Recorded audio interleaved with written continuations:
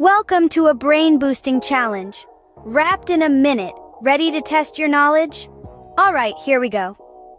Question 1. What sport uses a shuttlecock? Don't rush, take a moment.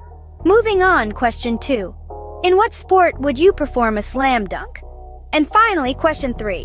Which sport is played on the largest pitch? Now, while you're pondering, remember to subscribe for more brain-teasing shorts like this one. We promise it's a fun way to keep your mind sharp. Got your answers? Let's reveal them. The sport that uses a shuttlecock is badminton. A slam dunk is famously performed in basketball, and cricket is the sport played on the largest pitch. How did you do? Share your score in the comments below, keep challenging yourself, and see you in the next brain workout.